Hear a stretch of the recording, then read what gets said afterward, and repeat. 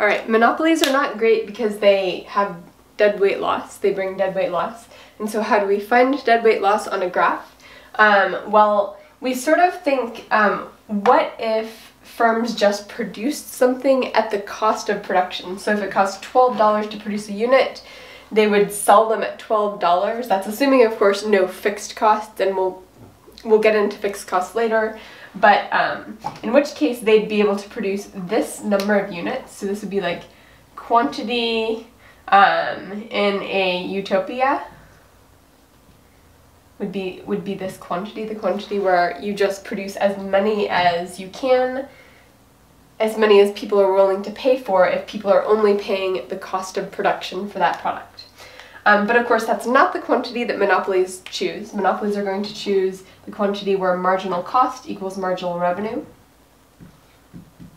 And they're going to price that quantity not at marginal cost, not at the cost of production, but they're going to price it as high as they can, marking it up as much as they can, which is up on the demand curve, P star.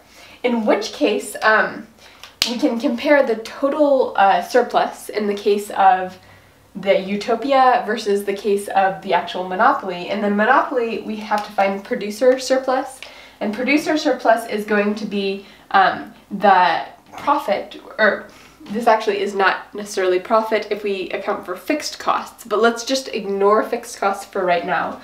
And we see that for every product that the monopoly sells, they make a markup of this amount, the price minus the cost of production for that product, and they sell this number. So this area right here, that's going to represent the producer surplus. And the consumer surplus is of course going to represent, be represented by this triangle here. And we can think of that because we know that this customer who's on the demand curve, who's willing to pay this amount of money, $599 for the product, but they're being charged $300, that means there's a $299 surplus that that particular person gets from purchasing the product at this price. And there's a person lined up next to them, and that person is represented here on the demand curve, where this represents this person's value for the product. And of course, they are paying less than they value the product, so that difference between what they value it at and what they're paying for it, that is this person's surplus. And we know all of these people are purchasing products, and all the way up through Q star. And so we add up the surplus for each of these people to get the consumer surplus. And so total surplus is producer plus consumer surplus.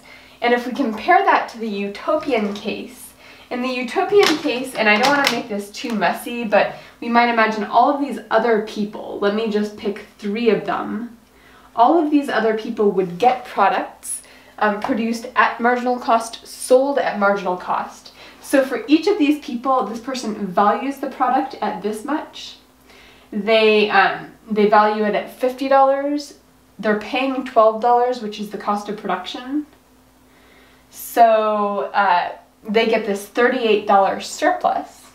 And we do that for every single person who gets the product in the utopian world.